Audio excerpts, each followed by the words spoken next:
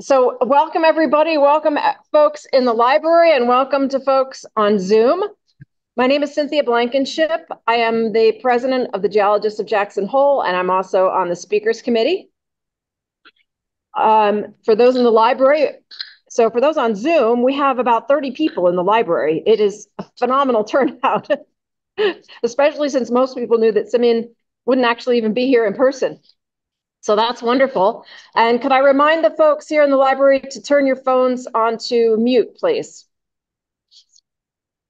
So we have Simeon Caskey from Grand Teton National Park.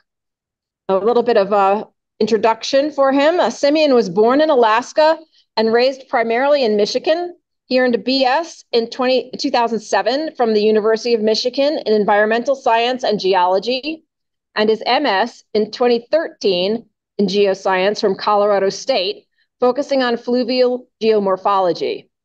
His thesis was on channel morphology and riparian community impacts from diversions in small mountain streams. In 2013, Simeon began his federal career with the U.S. Forest Service as a hydrologist in Laramie, Wyoming, working on stream and riparian restoration in between road and timber sale projects. In 2015, he moved to the Shoshone National Forest in Lander, Wyoming, as a zone hydrologist, and he fell hard for the greater Yellowstone ecosystem and its pristine landscapes. So, since 2017, Simeon has been the physical science branch chief at Grand Teton National Park and the John D. Rockefeller Jr. Memorial Parkway, overseeing science and resource management for water, air, geologic, and other abiotic resources. In addition, he serves as the GIS lead and ad hoc climate change coordinator. He is responsible for pursuing research, monitoring, management, and restoration of a variety of physical science resources. For the past 6.5 years, he has led the Glacier Monitoring and Geohazard/Rockfall Assessment Program, as well as provided technical expertise on many water resource projects, ranging from minor and major stream bank stabilization and construction projects to wild and scenic river flow quantification, floodplain assessments, wetland restoration, flood response, and more. So thank you very much, Simeon, for preparing this talk for us, and I will let you take it away from here. All right, I'm going to go ahead and share my screen. Let me know when you can see it. And clear out there. We can see it.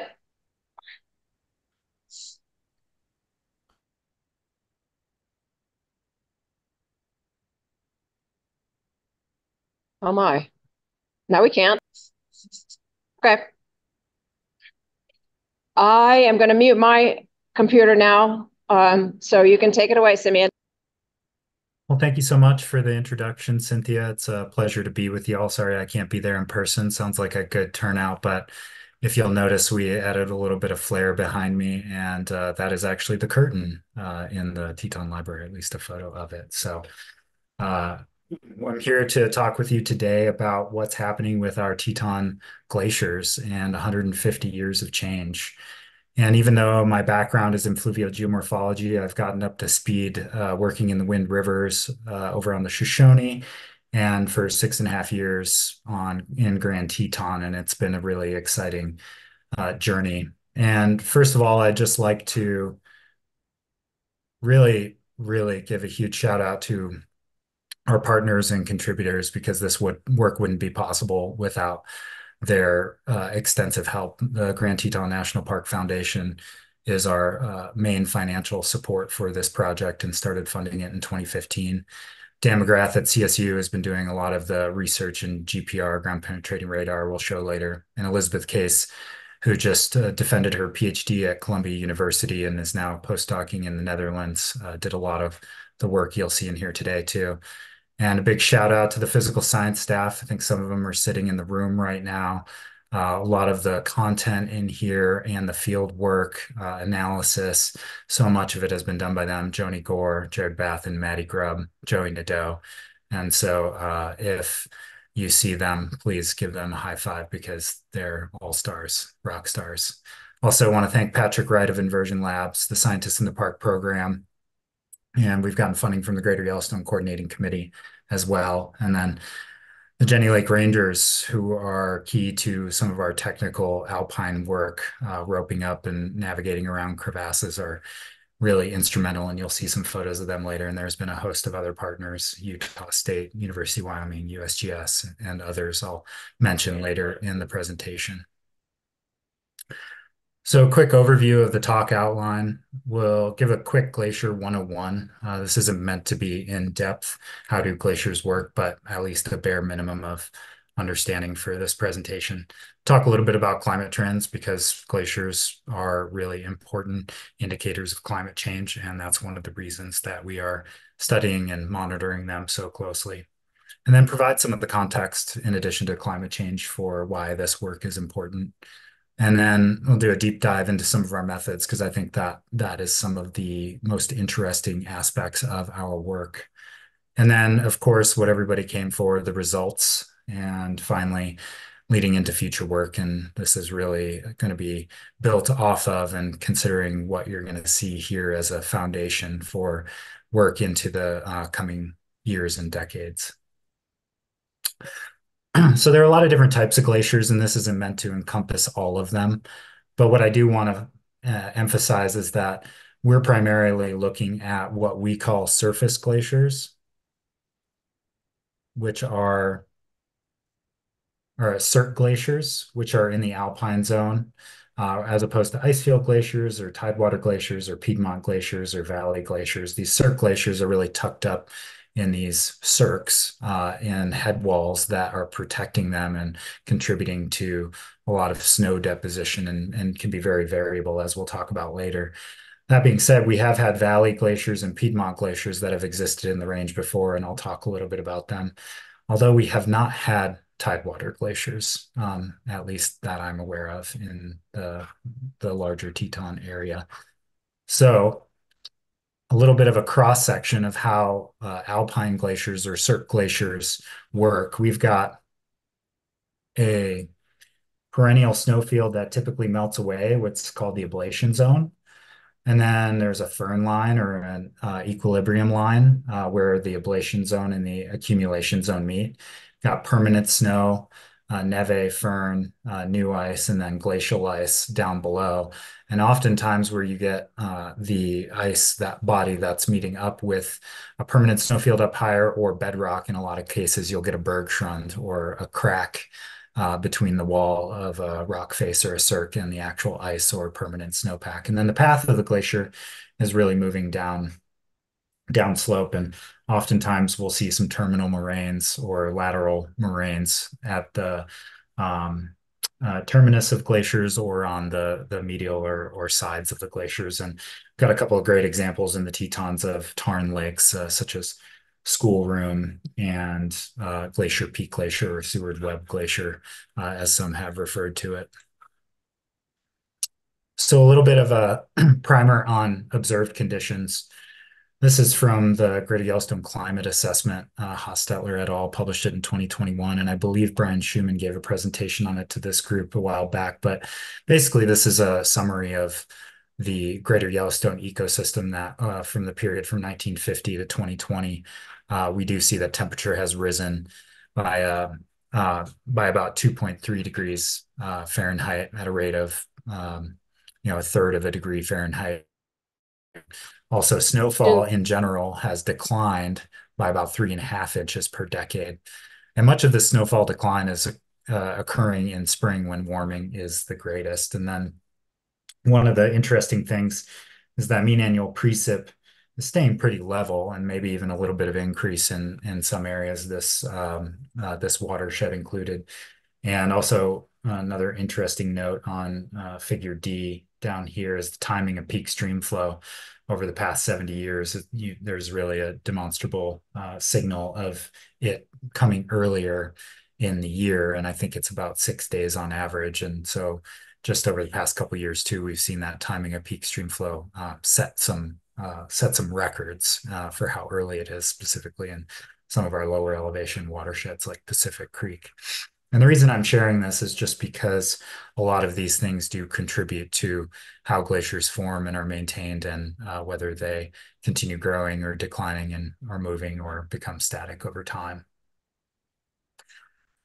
And then leading into what we've observed and beyond into actual projections out into the future, one of the so what pieces from the Greater Yellowstone Climate Assessment is really that over the GYE, we're really going to see a decrease in these snow dominant areas. And this graph shows green as rain dominant, yellow, orange, and red as rain snow mix, and then shades of blue as snow dominant. And so essentially on the y axis, you see uh, elevation. And so what you're seeing on the x-axis is over time that more of the lower elevation areas are going to shift from either rain snow mix or snow dominant to a greater degree of precipitation being rain in some form. And so one of the nice things about the Greater Yellowstone Assessment is that they broke this. It was one of the first summary papers to really break this down by watershed, which is really helpful as a resource manager to understand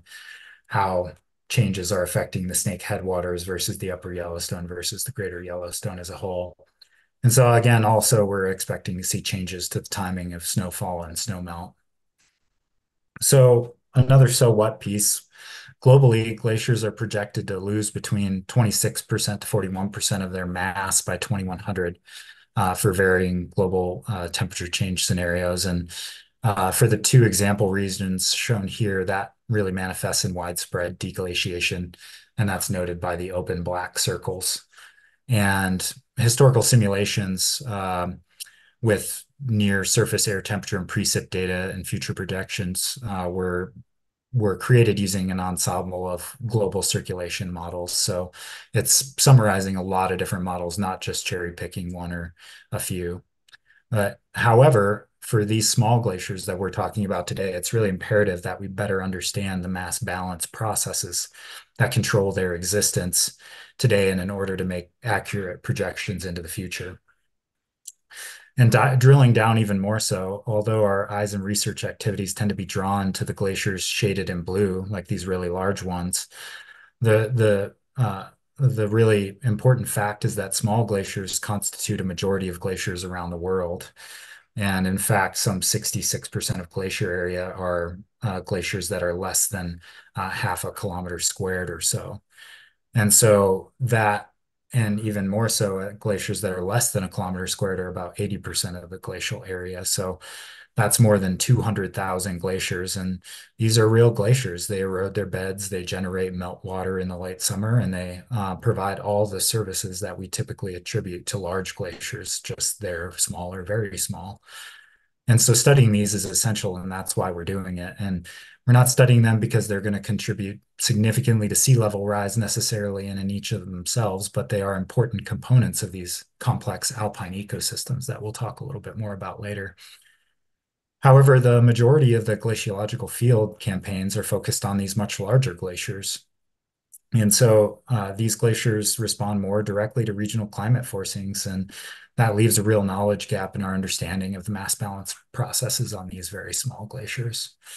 And just to give you a little bit of insight into what makes these small glaciers unique, is that there are really local topographic mass balance drivers that play an outsized role in controlling these glaciers and how they move and become static or change over time. And these processes really act to either amplify or reduce a seasonal mass balance component. And therefore, they sometimes partially decouple these glaciers from the regional climate. And some of the key processes that lead to that decoupling are topographic shading, for example. This is Middle Teton Glacier. And in the upper reaches are really tucked against this north facing slope right here where you don't ever get a lot of sunshine, and you can see that basically permanent snow that's always residing there. And then debris cover. You look down at the lower lobe, and there is a significant amount of debris cover. Yet, as we'll show later on, there is a uh, real significant ice mass underneath of that debris covered lobe of that lower lobe of Middle Teton. And then right below the lower saddle here in the leeward side of the lower saddle is a lot of wind redistribution. And this is the area where, as I'll show later, we have some of the largest and deepest um, snow depths that are in snow water equivalents of in the snowpack on the entire glacier because of that wind deposit. And then we also have a significant contribution by avalanches that come off the east face of the Middle Teton and funnel down the couloir and then uh, just redistribute snow across the face. And so that makes this a really complex environment to work in and understand and makes it extremely important. Stepping back a little bit, just to give a little context of glaciation in the region, as many of you probably know, that the penultimate major glaciation was the Bull Lake glaciation from 170,000 to about 130,000 years ago. And that covered pretty much the entirety of the Jackson Hole Valley. While the margins down here in red are not always super well defined, and we don't really have dating on when that recession was, there are still the elements that are there on the landscape that are evidence of glaciation. And then about 24,000 years ago, uh, the and back and uh, all the way to 11,700 years ago at the basically the extent of the last glacial maximum, we had the Pinedale glaciation, and that's outlined in blue and kind of this white transparent area where the Yellowstone ice cap grew over time and flowed south to the Teton Range, and then we also had large large alpine valley glaciers that were forming in Granite Canyon, Glacier Gulch, Jenny Lake, Bradley Lake, Taggart Lake, creating those those Piedmont lakes at the base of the range. And finally, we had a little ice age advance that ended around the Industrial Revolution, kind of around when carbon emissions started to rise dramatically. And we think of the current surface glaciers as vestiges of the little ice age glaciers. And I should say before moving on, there's a lot of great information on the Pleistocene glaciation of Jackson Hole in Ken Pierce et al. 2018 USGS publication. And that's where this map is from. And it's a wonderful if you want to learn about the different lobes and um, dating of the terminal moraines of the Pinedale glaciation, and just a lot of fantastic work in there, really interesting. And so this is just a close-up view of the Cascade Canyon Glacier that spilled out into Jenny Lake during the Pinedale glaciation. And so this schematic figure really illustrates the timeline that we think of with the glaciers from the Pinedale glaciation. So we have modeled glacier volume on the y-axis, and we have time on the x-axis.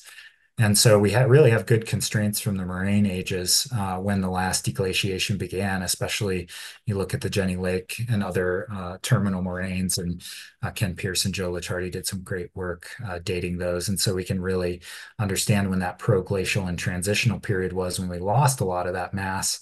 And we can further constrain that with some of Darren Larson and others' work from lake sediment data to when those Piedmont lakes became had a non-glacial signal in that sediment. And so the assumption is that the model glacier volume became essentially zero until the late Holocene advance, which is that little ice age, or starting around 1350 that we referred to. And then the modern deglaciation begins around 1850. And so this dotted line goes to about now. And so we're going to talk about this period from about 1960 to today, with a little bit back to 1850. So the 11 remaining glaciers in Grand Teton National Park from south to north, and many of you this may look odd to you because this is a little bit of a flipped version, and a shout out to Maddie Grubb, who I think is in the audience there, who used her amazing cartographic skills and geoscience expertise to create this. But we've got Schoolroom Glacier in the very far south, Middle Teton Glacier. Teepee Glacier is kind of tucked in between Middle and Teton Glacier. Peterson Glacier over here above Michael Lake, kind of above the North Fork of Garnet Canyon. Falling Ice Glacier, Skillet Glacier, the three triple glaciers, east, middle, and west. and then Glacier Peak Glacier, or as I've heard it referred to also as Seward Webb Glacier. And so I wanted to share uh, this video of a little bit of a zoom through of Mount Moran because it's a really interesting massif where it has 5 glaciers on it. We're looking at falling ice and skillet, and then kind of panning around to the triple glaciers, which are on that north facing side. And note too that you can also really see um, on the left there underneath Thor Peak some vestiges of other glaciated areas that may even today still be rock glaciers. And so one of the things that we've been doing with some of our work is really developing a lot of different outreach products to be able to kind of share this information. And so this is a kind of a demo version of what we hope to have up on our NPS web National Park Service website at some point. And so you can kind of see in the bottom right hand corner, uh, we're kind of zooming out there, but a little bit of a little vestige of an old glacier and potentially now a rock glacier. And there's also one kind of um, on the bottom of the view right now, right there, kind of in between Skillet and the East Triple Glacier that you can see has furrows and ridging like rock glaciers do. So that's a little plug I'll give for a later segment in the presentation. And then below Thor Peak that I mentioned earlier, you can also really see this one that's kind of tucked in there. And this one's pretty visible from Lee Lake too. So if you're ever out there, and then finally kind of on the very western side, I don't remember what this peak is called, but it's another kind of rock glacier feature over there. So pretty complex system right there in Mount Moran. So uh, just a cool thing I wanted to kind of share with you. And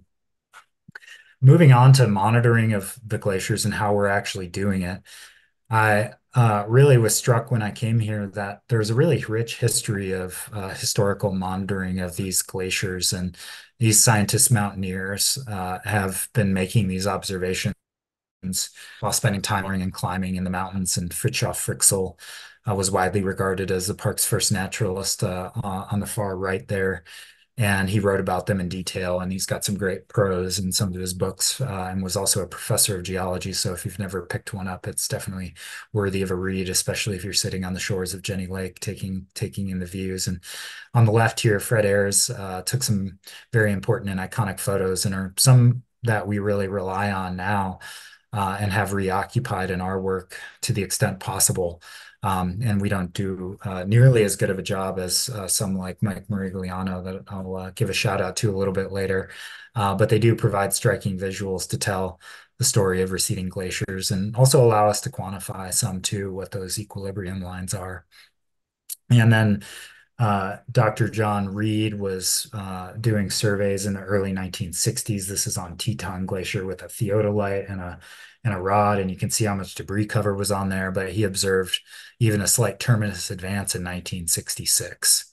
And so, building off of that, some of our current monitoring methods are detailed here. And this is an image of Middle Teton Glacier with some of our different sites, and it can give you an insight into the variety that we have. But we have time-lapse cameras on Middle Teton Glacier.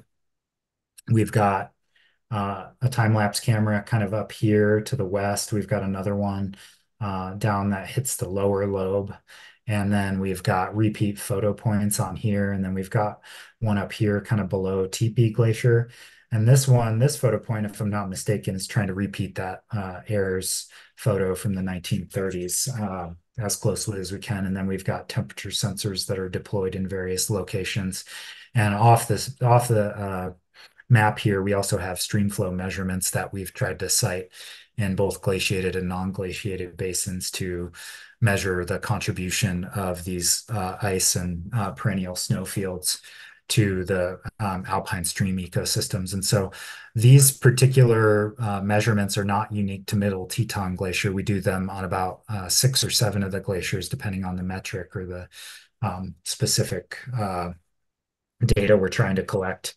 And there are some things that we do on Middle Teton that are specific to that glacier because we identified it as kind of the most representative and the second largest, I believe. And it also has probably the best access and some of this safest terrain to be able to look for. So we do a spring survey, and I'll go into depth in a little bit more about that later with snow pits, ablation stakes and probing, and then a fall geodetic survey with the Jenny Lake Rangers. And so we deploy a lot of these throughout the summer. Some of them are installed year round, and some of them we put out in the spring. So here's an example of the time-lapse cameras, which are set to collect 4 images every day from about 11:30 to 1 from late June through early September. So we try to get out there as early as possible to deploy them when conditions are safe enough, and then we try to wait till as long as possible. And then we also do repeat photography.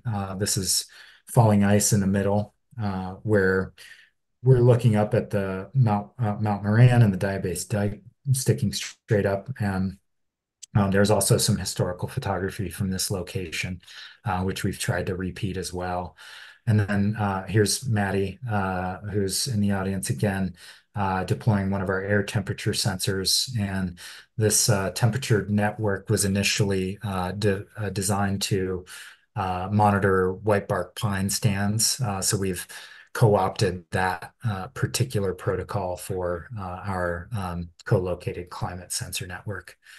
And so, as I mentioned earlier, we also install loggers that collect stream pressure or in other words, depth of the water, and it also collects temperature. We also collect stream discharge. We actually go monitor it collect it with a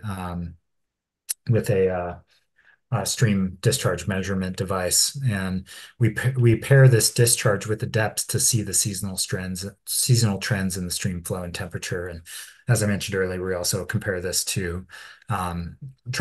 to non-glaciated basins to identify the differences. But one of the challenges in these basins is that we found that rock glaciers are in a lot of places and are significant contributors to meltwater runoff. And so apologies, I don't know who this is freezing their feet off in this stream, I believe downstream of the South Fork of Garnet Canyon. But looks like they're pounding in a little bolt to affix the pressure transducer in the streams. And so one of the challenges with this glacial stream flow monitoring is that it's actually really hard to find a single thread channel that doesn't have much subsurface flow through all this glacial till and other material. And so we really spent multiple years trying to investigate and try different sites, and then to be able to get up and monitor them at different discharges has been 6 years in the making. And one of the most exciting parts about our glacier monitoring program, in my opinion, is the spring survey of the Middle Teton Glacier. And so we usually visit at the end of the accumulation season, and we have a cohort of skilled ski mountaineers and snow scientists, and we're carrying up over 100 pounds of monitoring equipment. And this on the right is a picture of the steam drill and ablation stakes that we put into the snow and ice. We dig a snow pit and collect snow densities. We probe snow depths across the glacier. And so this is actually just kind of a fraction of what we have to bring up there to do our monitoring. And we ski everything up there every year, with the exception of a few of the larger items that we do cache on site. And one word of warning, in the spring when you're skiing in shorts, make sure you put suntan lotion on the back of your legs, because it's one of the worst burns that I've ever had in my life. So we use this Hoike ice drill, which is a light steam drill.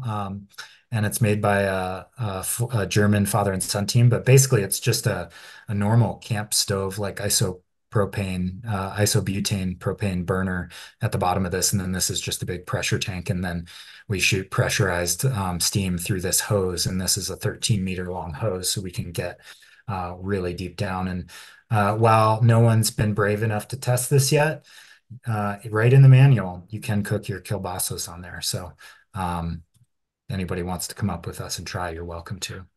So I thought I'd just, hopefully this works, give a little view of the 11-meter hole is drilled right now. And so these ablation stakes are being put in, and they're kind of like tent poles, where we have a cord that's affixing them together. You can kind of see, and then this is kind of an oh crap moment where you worry that the ice has actually filled in, and you can't get your stake all the way down the 11-meter hole. Fortunately, this ended up we had success with all 5 of our ablation stakes this year, but that's kind of the setup on the surface of the glacier. Um, and then we go throughout the season and we do these site visits where we actually look at the um, the uh, the ablation stake. It's tip. You can see the stake that Reba's holding is standing straight up, and as they melt out, they fall over. And so, got 1 meter, 2 meters, 3 meters, and 4 meters that have melted. And I think that visit was on July 1st, 2019. And you can see that that was probably maybe 30 to 45 days that we lost that 4 meters of snowpack. And then also for reference, you can see some climbers either probably glissading down from the lower saddle. The winter approach is still in on the way up to the Grand Teton. So we also dig snow pits. We've dug them every year starting in 2019. And I believe this is Pete Lynn in the photo here, who is one of the folks who came out on several of our missions from 2019 to 2021, I think. And just for reference, Pete's, I don't know, maybe 6'3", if I had to guess. So this snow pit is about 450 centimeters or 4.5 meters deep. And we estimated that it was about 150 centimeters or 1.5 meters above the previous summer surface, according to our snow probe estimates. And so in following years haven't gone nearly as deep because once you get to about 2 meters deep, your snow densities really, really homogenize, and so therefore we just kind of use an average value with estimating the rest of the snow depth from what we dig on top. So that's worked out pretty well for us. And then we don't have to dig a almost 5 meter deep hole in a wet slide avalanche path. And this is a picture from our field gear hiker trash explosion, camped out on the moraine next to the Middle Teton. Actually, I think it's pretty minimal, and we leave no trace. But you can see we have a tarp set up and all of our gear laid out, science, camping, cooking gear, all the like. So it's really kind of an expedition. I'm proud to say we've been able to do it completely human powered to this point. And one of the exciting things we've embarked on in the last 3 years is ground penetrating radar with Dan McGrath pictured here from Colorado State to measure both the snow depth and the ice thickness of the glacier. And Elizabeth Case, as I mentioned earlier, has done a lot of modeling of these glacial ice depths, and we'll talk about those results later. And so just to give you a sense of what that looks like on a steep glacier. On the left here is Middle Teton in June 2023. It takes a 2-man team to tow this GPR, ground penetrating radar sled, one person to kind of lead it in the front and the other to control the tail in the back. It's mounted with high accuracy GPS, so you know exactly where you are. And yeah, I haven't gotten to be on that crew for better or worse, but apparently it can be pretty exciting, especially on the steeper margins of the glacier up here in that upper right of the photo. And then this is Dan and his team from a GPR survey on Teton Glacier this past fall, trying to get a sense of the ice thickness as well as the albedo on these debris covered parts of the glacier. And so this is a pretty interesting photo from Teton Glacier because you can see there's a lot of ice, but also a ton of debris, and then even some glacial snowmelt that's going subsurface right on the left side of the photo. And last slide of the monitoring methods, I promise. The other big thing I mentioned we do is a fall geodetic survey with our Jenny Lake Rangers. And This is some pretty technical travel because the crevasses are exposed at this time of year. We perform this at the end of the ablation season, so typically the first weekend of September. And sometimes that can be a little inclement, but we try to collect the glacier surface elevation by using high accuracy GPS on a survey rod, and we follow a predetermined grid that we do and repeat every year. And we used to outline the glacier terminus, but it's become really difficult to identify the edge of the glacier, and I'll talk about that in a moment here, why. And so finally, what you've all been waiting for is some of the results. And so this is another image of how we're collecting that GPS data. And we actually use that hitched sling to attach this to a harness so that when you're walking around, the survey rod doesn't trip you up because it's definitely crampons only travel. And then on the right, here's Reba excited to be done with a field day, and that's just at the top of the fixed lines on the lower saddle after we got what felt like a half inch of rain while we were sitting on the glacier surface. And I mentioned the repeat photo comparison, and so just noticed the difference in just over 40 years from the ice margin going all the way to the Tarn Lake below Schoolroom Glacier, and then in 2015, receding all of that way. And so, again, big shout out to Mike Merigliano, who gave a presentation in early 2022 with his very, very uh, high integrity, high quality repeat photo comparison. Go check out that presentation. It's really good and does a lot of um, really interesting uh, discussion of how he's been able to get to a lot of these locations and some of the things that go into making a really high quality repeat photo. And so we try to do this, more for just having a photo every year and not being as exact with the time of day and the time of the year, but just trying to get something, especially since it can be so interesting for not only quantifying potentially, but also just for outreach materials and sharing with the public and just really being a strong visual. And so this is an image from our time lapse camera showing the snow melt from late June to early September on Middle Teton Glacier. And so you can really see that 2021 was actually a really big snow melt year or a really big glacial melt year. And you can actually see some of the late season snowstorms that were coming in. And so then it's looping back to the beginning. So the bottom right has that date. But you can see it's pretty powerful and it allows us to be able to look year by year and see how different years stack up to different other metrics that we have.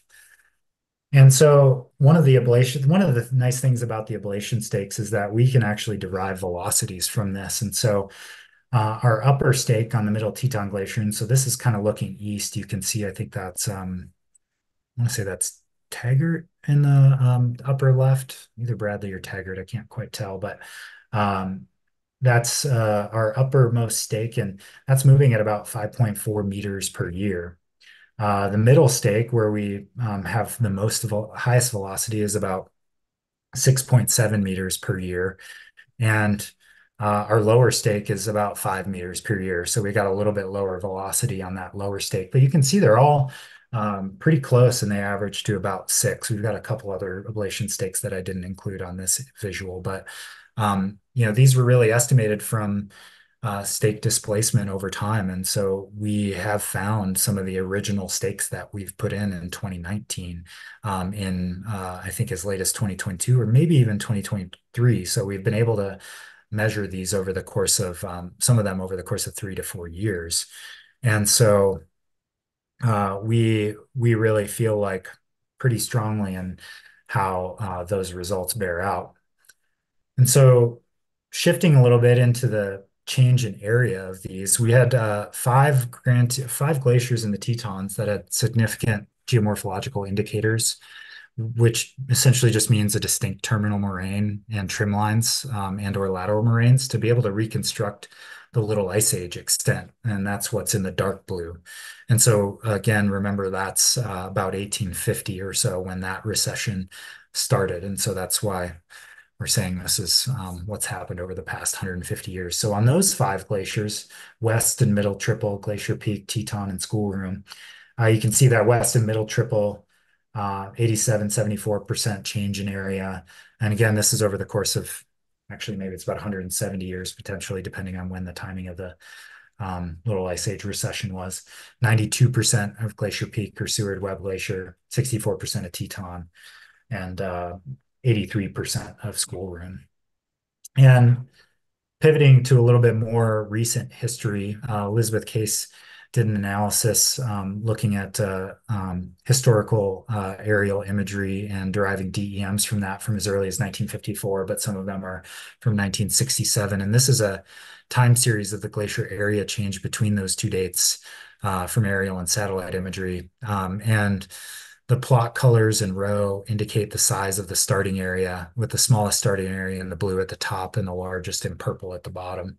Or I'm sorry, I was mistaken. The light blue is the current 2022 area, and then the gray is the 1954, 1967 area. And so the 1954, 1967, some of the 1954 imagery wasn't available, and that's noted by an asterisk right here, and for falling ice and East Triple. And note there are actually 14 here total rather than the 11 I referred to at the beginning. And the 14 is because when Elizabeth went back and looked at the 1954 and 1967 imagery, she actually noted that North 2, as she named it, North 1, and what was it, ice flow, were both larger than 0.1 square kilometers. And so she included those in this as potential for glaciers that have since disappeared just in the past 70 years. And just so you know, the mean glacier change across all of these glaciers was about 60%. So over the course of that 60 or so years, the mean glacier change was about 60% plus decrease, plus or minus 5%. And so shifting a little bit again to look at change in elevation, we have a geodetic survey that we did that I mentioned earlier. And so we've done that on Middle Teton since 2015.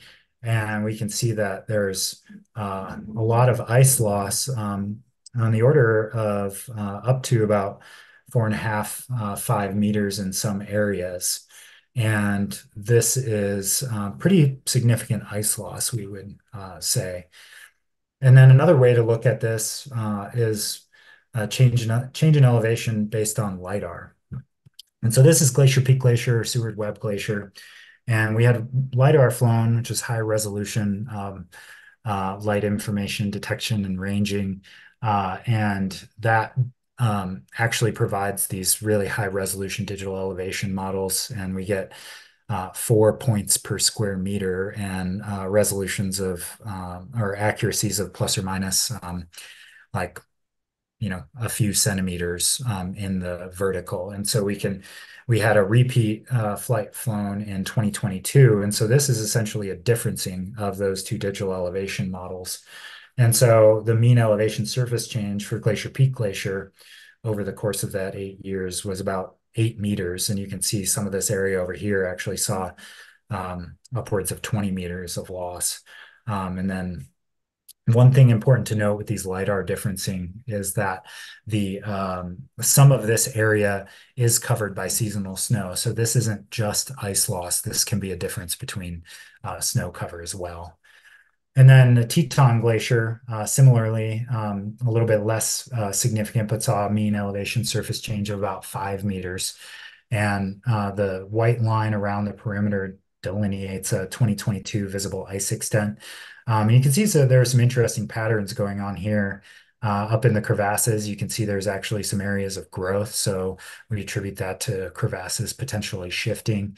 And right below the kind of ice fall or crevasse zone, a really big loss area, even a little area of growth that this is very preliminary. So we're still kind of looking into what's driving some of this. And then another big area of loss down near the lower lobe. And then some areas outside of the ice extent, potentially due to accumulation of fine glacial flour and ponding of material, actually even some accumulation of sediment or elevation increase there. And so some interesting things to dive into. And finally, looking at Middle Teton Glacier, we see mean elevation surface change over that 8 years of about 4.3 meters of loss. And you can see again some spatial patterns up in the crevasses, some areas with movement in the crevasses, but overall a lot of loss, especially here in the lower margin and then as well right below the lower saddle. And one of the things that I find the most striking about this image or this differencing is note that the 2022 visible ice extent goes to about here.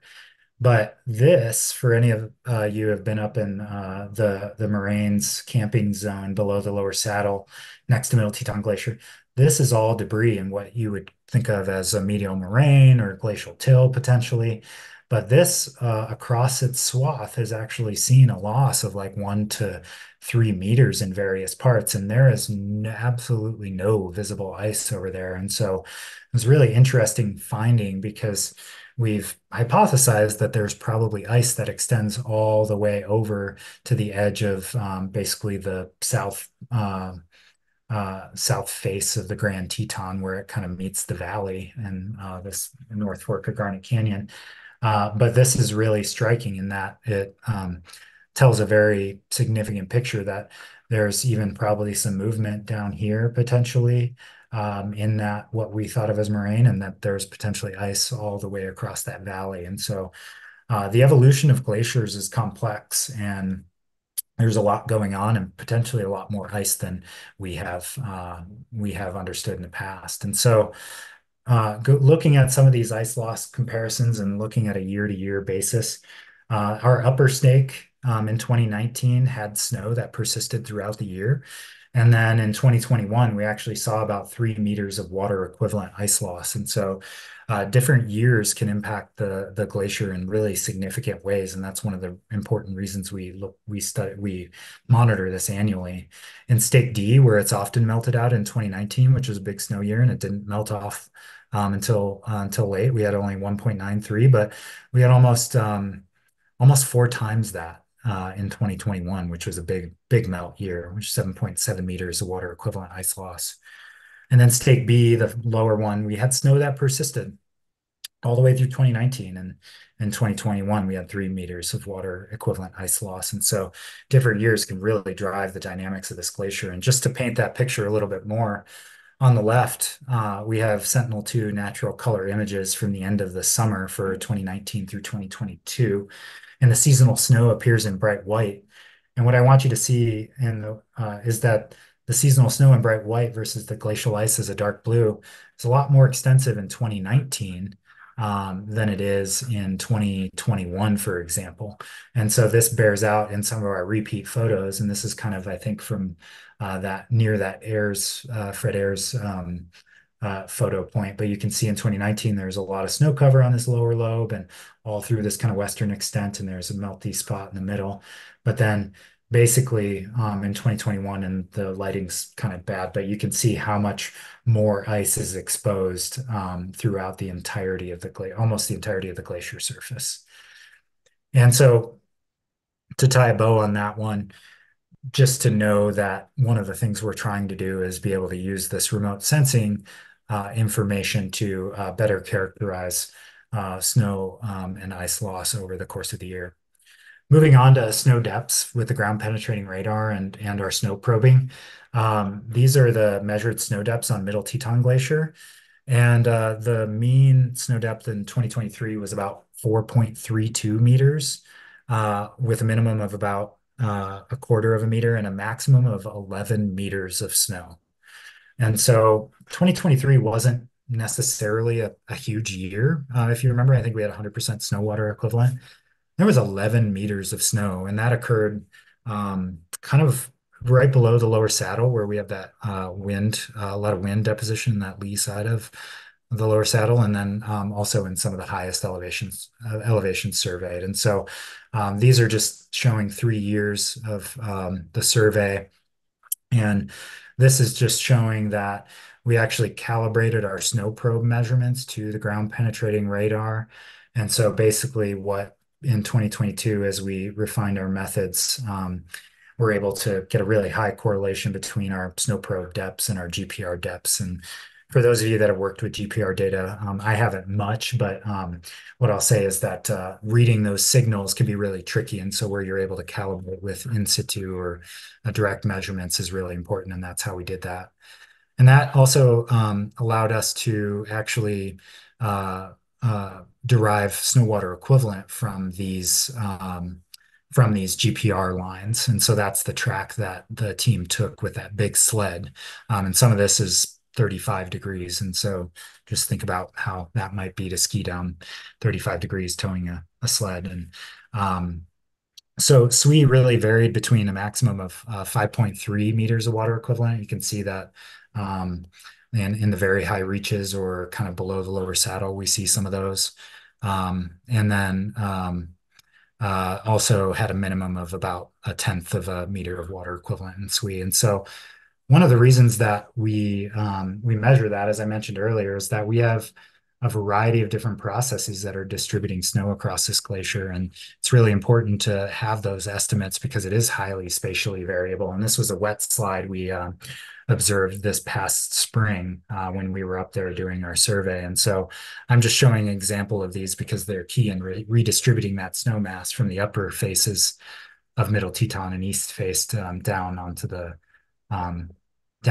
surface. And so here you can see in late May of 2020, you can see it's almost like an alluvial fan where you just get the couloir and the east face just dumping out all of this this wet material and then coming down on the face. And you can kind of see in the middle here that these are the skiers and at one of our snow pits or ablation stake sites.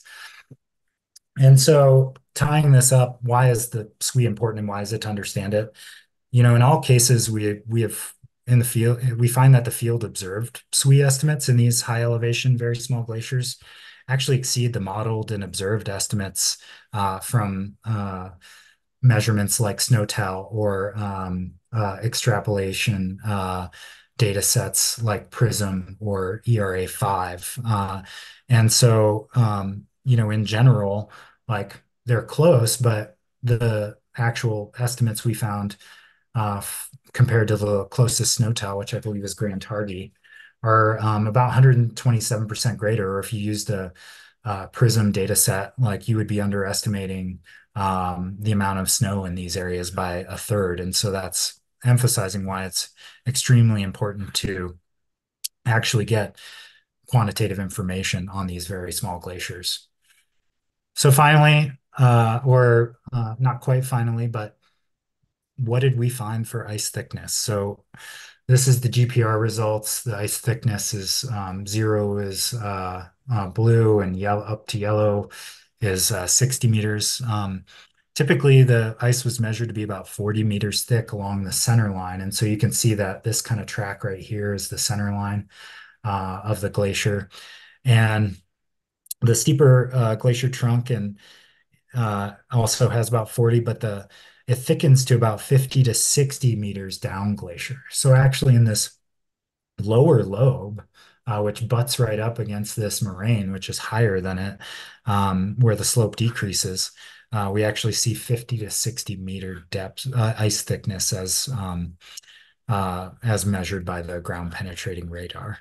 And so the observations of the thicker ice in the ablation zone is actually supported by the visual observations from the end of the season in 2021 and 2022, when we actually observed some really deep moulins on the northeast side of the glacier, kind of over to the right in this shadow, and really close to the lateral moraine. I mean, almost butting up against it, and it's near where it becomes totally debris covered. And so it's really validating to see all of these things kind of coming together to support what we think of as ice being underneath of that whole valley width.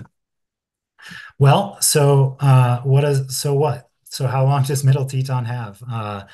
we saw depths up to 60 meters. We saw a centerline depth of around 40 meters.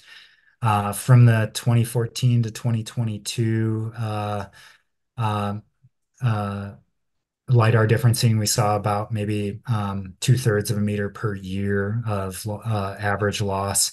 From 1956 to 2014, we saw about a tenth of a meter a year. So there's obviously not a linear rate of change that's going on, and as is evidenced by a lot of the different complexities with snow distribution and topographic shading and other things going on with these very small glaciers tucked up into their cirques. But if you look at one of those rates of loss, if it's more like the last 8 years, if you apply it to that 40 meters, could be something like 70 years that we might not see Middle Teton anymore. Or if it's more like 1956 to 2014, maybe it could be 400 years. So there's a lot of, and I say these with a very, very large asterisk because this is applying a linear average rate of change to a very nonlinear system and nonlinear processes. And so I say that and take it with a grain of salt because you can say with either of those, they're going to be wrong. And also, at what point, even if there's still ice there, at what point does it not have enough mass to move under its own power? So is it still a glacier anymore? Those are all really important questions and some of the things we'll be looking at into the future. And so to pivot a little bit, one of the things that's come out from a lot of this study is the importance of rock glaciers. And this is a picture on the northeast side of Dome Peak right here, or maybe right here. And you can see these ridges and furrows. That is evidence of ice underneath of that debris covered surface. And so we can see that in this picture, the Dartmouth Basin Rock Glacier. Here you can see the visual aerial imagery on the left, and then you can actually see the surface elevation change on the right. And so blue is growth and red is loss, or orange and red are loss. And so what you can see is that this rock glacier is moving. And so that is one of the things that defines these, whether they're active or not, based on the International Permafrost Association kinematic velocity guidelines.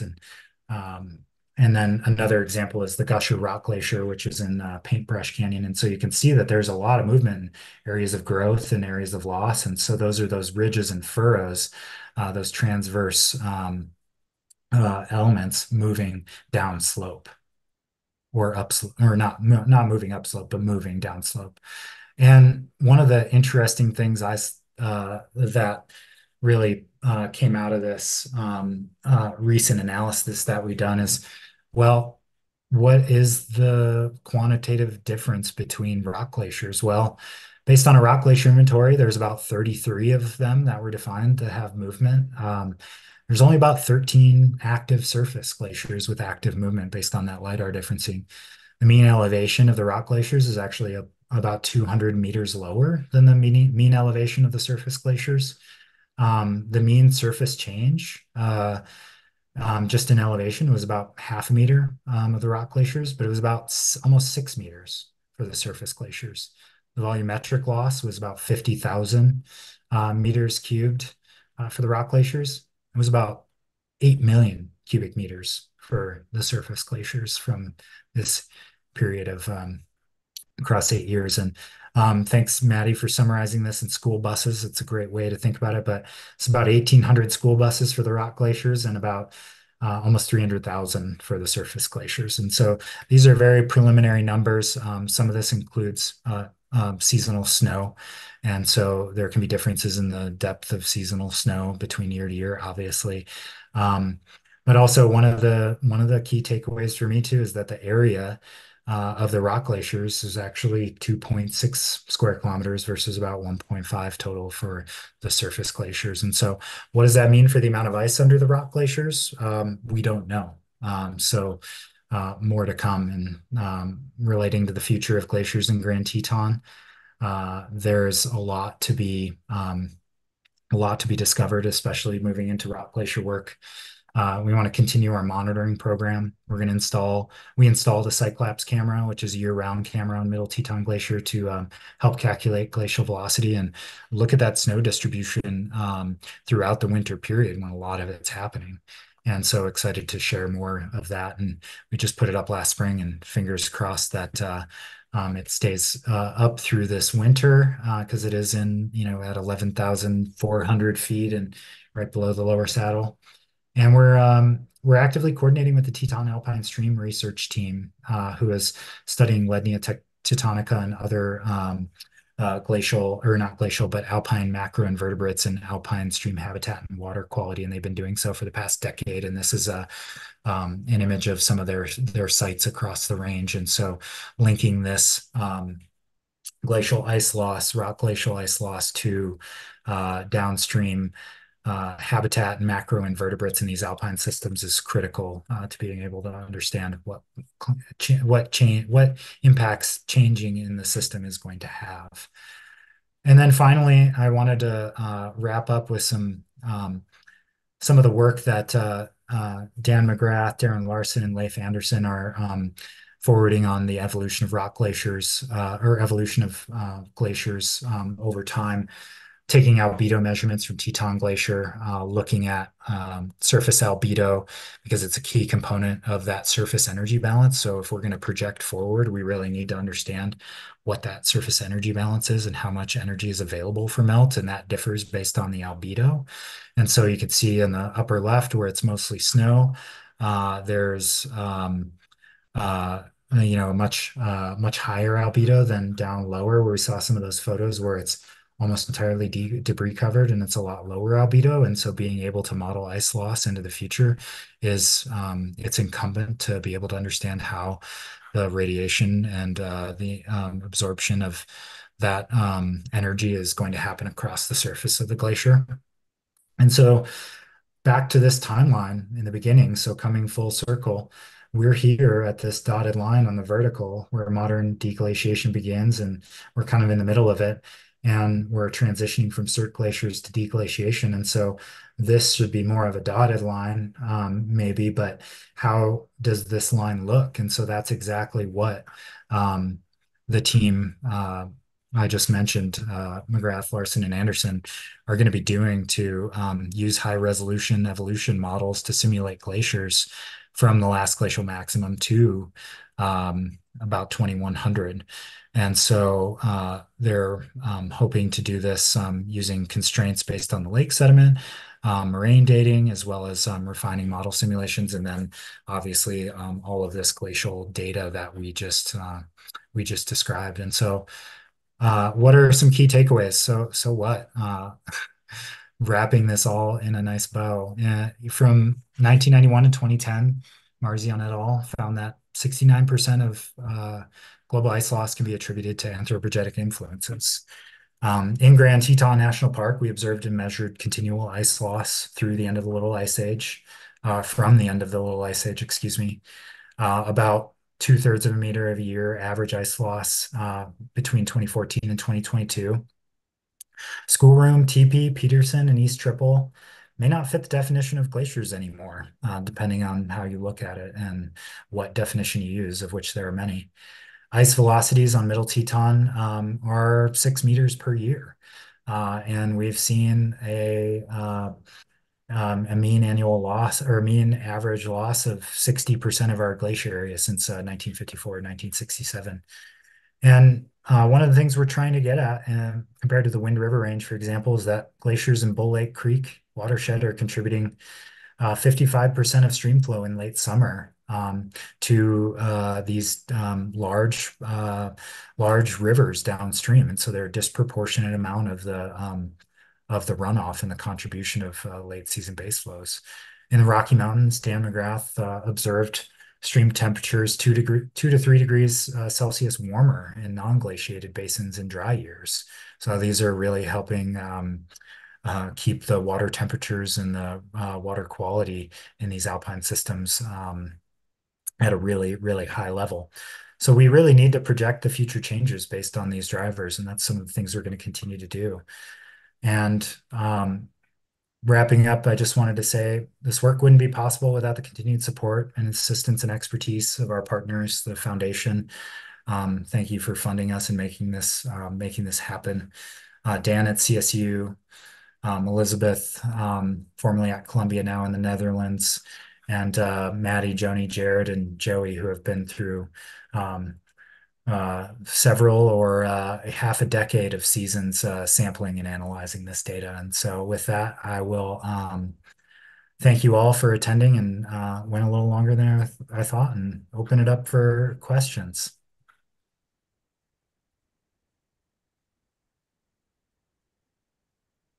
Well, thank you, Simeon. You got a big applause here in the library. I don't know if you could hear that.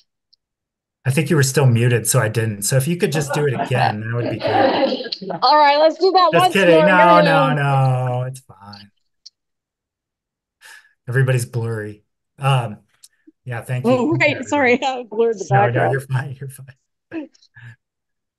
So if anybody has any questions from here, I'll repeat them for the Zoom audience and for Simeon. Or Simeon, you may have some questions in chat. I've got, I think, one so far. Okay, I got one here. Now, do I conclude correctly that the rock glaciers may survive longer than surface glaciers? They melt more slowly because they're protected. So the question was, is it fair to conclude that the rock glaciers are melting more slowly than the surface glaciers because they are protected or armored in some way? I think that's a fair assessment that that debris cover in a lot of ways. And I start off by saying this: I'm not a rock glacier expert, but from what I do understand is that a lot of these debris covered or the debris cover can really insulate the rock glaciers. And there's a paper from 2020, and I think one of the things that I find particularly interesting, although we don't know how deep the ice is in a lot of these rock glaciers or how extensive it is, the preliminary differencing that we did from the LiDAR, showing that there was only half meter of average change over those 8 years versus almost 6 meters on the surface glaciers is really telling that if hypothetically, if there's a lot of ice under there, even a decent amount of ice, it's melting a lot slower. And so just based on physics, yeah, I would say that it makes sense to me that if you have a thick enough layer of that debris cover, as well as the difference it makes with or there's also the albedo piece, but if you get after you get a certain thickness and it's not a mix of debris covered with the ice, it probably insulates versus driving more melt. And what I'll mention is just in 2021, I think it was Darren Larson published a paper on some paleosedimentology work that he did in Delta Lake and Surprise and Amphitheater Lake, or Amphitheater Lake. Yeah, not Surprise Lake. It's one or the other, but basically now non-glaciated lake versus a glaciated lake that has glacial input. And one of the things that he found from Delta Lake, which has Teton Glacier contributing to it, is that the glacial flower, the glacial signature, is present all the way from the last glacial maximum to today, whereas in Amphitheater Lake it isn't. And so the the I think the speculation or the hypothesis there is that, yeah, it may not have been a surface glacier anymore, but did it evolve into a rock glacier that was more protected, and it was still scouring the bedrock and transporting glacial silt or glacial flour downstream. And one of the most interesting things, or one of the very interesting things about that paper is just that he cored, I think, 12 meters of sediment in Delta Lake versus about 3 meters of sediment in amphitheater. So glaciated versus non-glaciated. And then looking at the analysis he did on the sediment is also really, really clear that they're very different. Not only just there's a lot more sediment, it's obviously glacial in origin. Thank you. Any other questions? Yeah.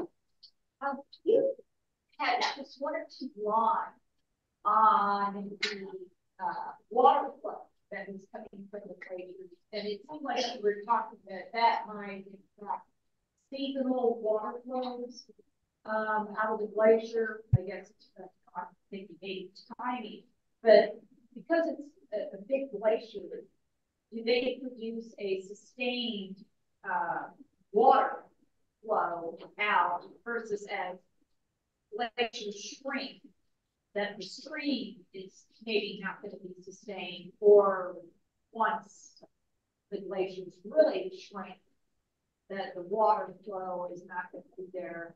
And I guess in my head, I'm wondering how that relates to the annual winter precipitation that fell from. Are they related? Okay, let me try this. The question has to do with how glaciers melt and the runoff of the glaciers. And then, so how does the runoff compare to the size of the glacier? And then also, how does that compare to how much seasonal snowpack we have? Something like that? You know, they talk about water runoff and melt is going to be redistributed, but does the glacier actually impact that water runoff as a sustained water runoff, let's say even in the month of August or July? Is that part of the natural ecological flow of water? Could you hear that? Simeon, probably not. I kind of caught it in bits and pieces. So I think the question really relates to how is how much of summer runoff is a contribution from glaciers, something like that. And I think, is that what the 55 or so percent you showed?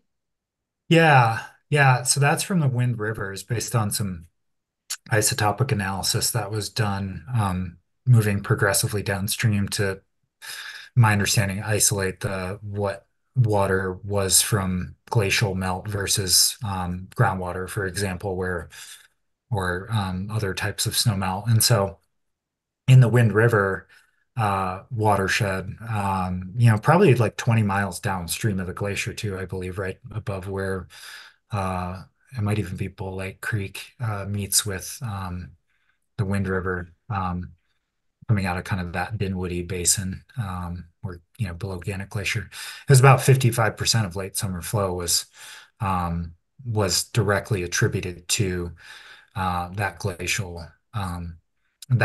input. And so we don't have that level of quantitative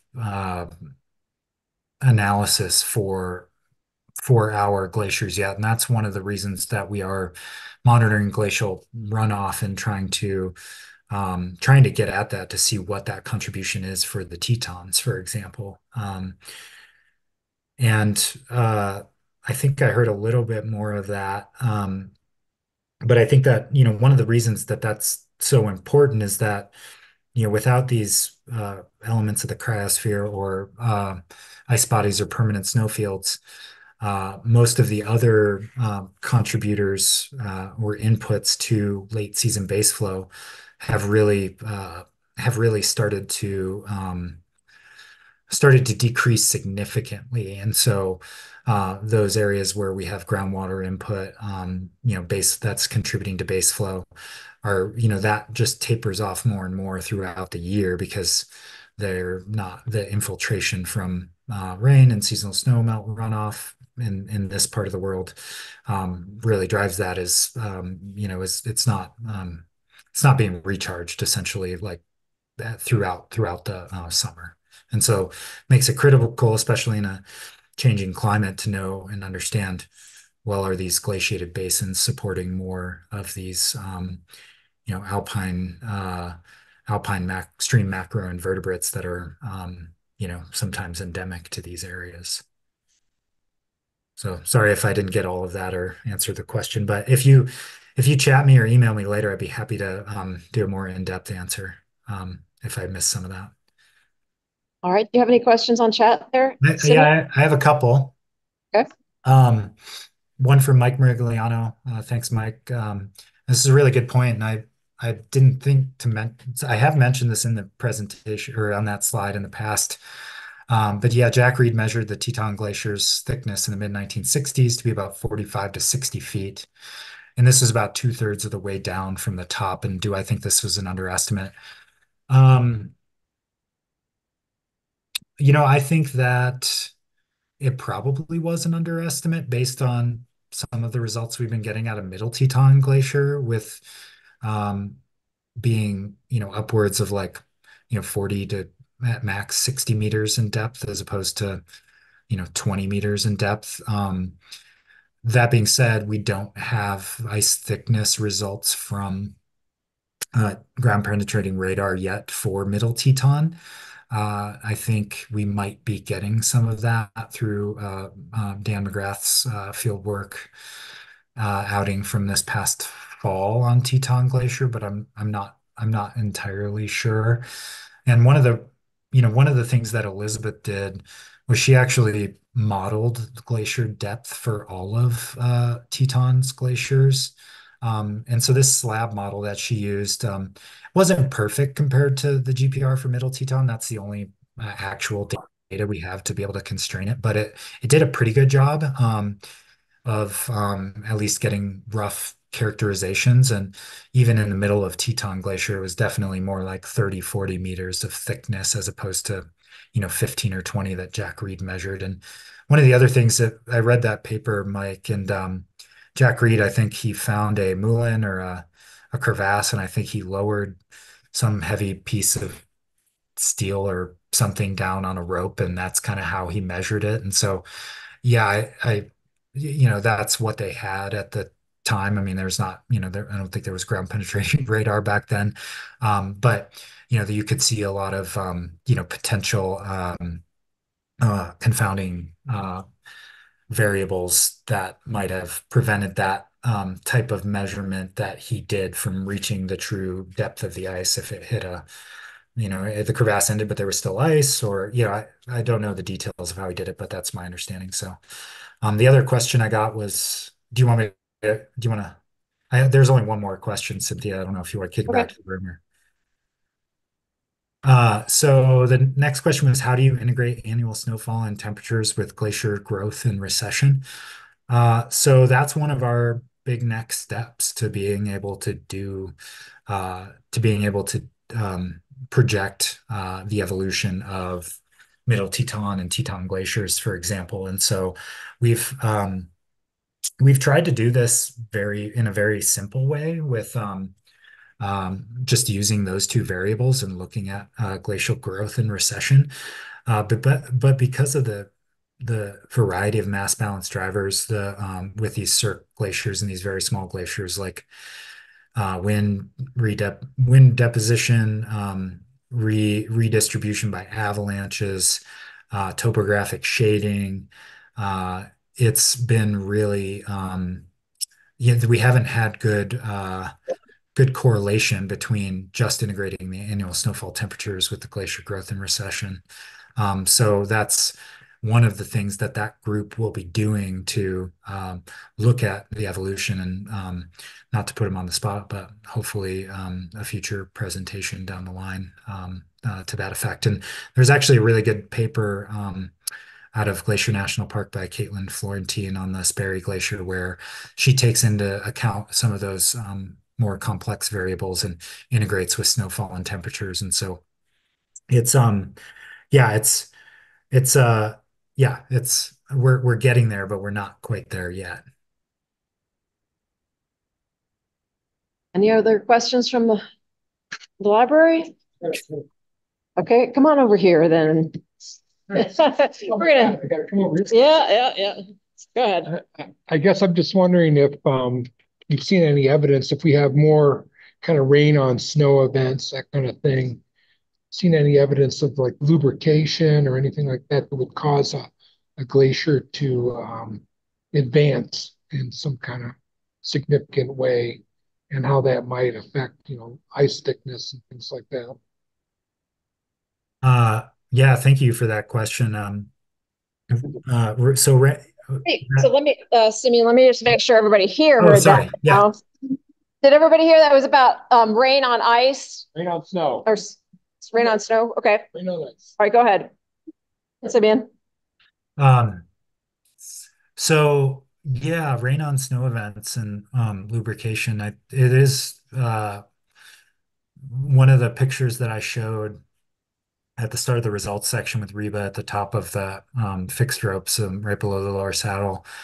We had probably gotten what I felt like was a half an inch of rain, and we were just soaked to the bone. And anyways, we went back the next day um, to look at the ablation stakes, and it was like, well, we measured them before it started raining, and 24 hours later, after it stopped raining, uh, Reba was like, no way, there's no change. Like, and I was like, I don't know, it rained a lot. Like, I think it could be. And we actually saw about I don't know, 40 centimeters of ice melt from that rain on snow event. And I don't, I think it ended up being probably about a half an inch of rain total over that 24 hours. And so I thought it would be like maybe 10 centimeters or 5 or something. And to see 40 was to me pretty shocking.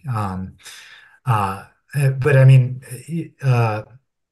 I wouldn't necessarily say that rain on snow event was atypical than what you see with monsoonal moisture in the summer, you know, just convective thunderstorms that park on top of an area. But um, the actual answer to your question is anecdotally, um, I could see how rain on snow events would drive lubrication. I think that even anecdotally, I haven't necessarily seen any evidence of that, and not something we've seen bear out in any quantitative data either.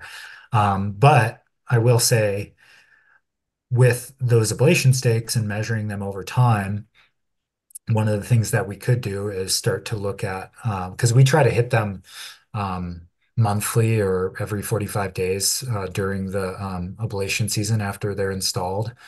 And so we could look at rates of change over time with the glacial velocities. So there could be the potential to investigate questions like that with some of the data we have and comparing it to a local weather station where we have precipitation data. So yeah, it's an interesting question. I never thought of it. Thanks for that.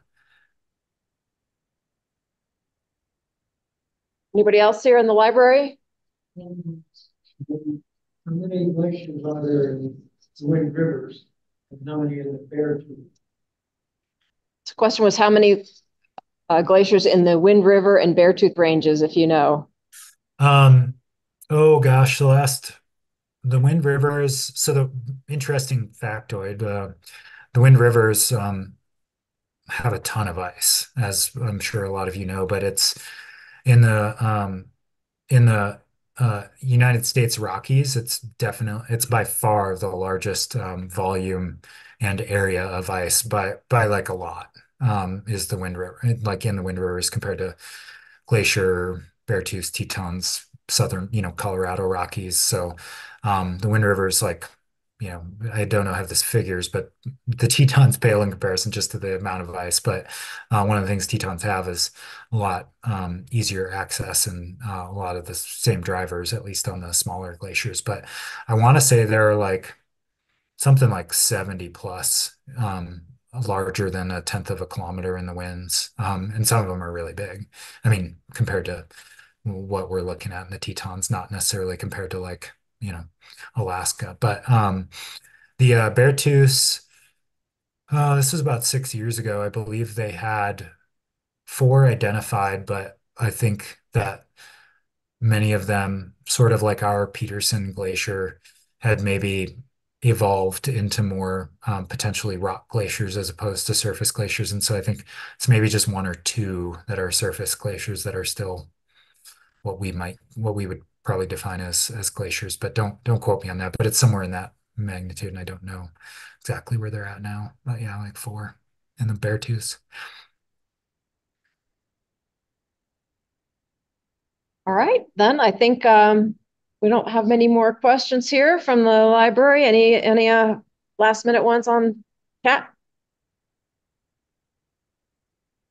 I'll just say, if Joni and Jared and Maddie are still there, ask them your questions afterwards. They're still here, so we'll fire away at them.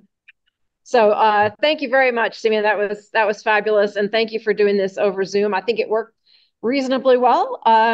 So let's give Simeon another hand, and I'll.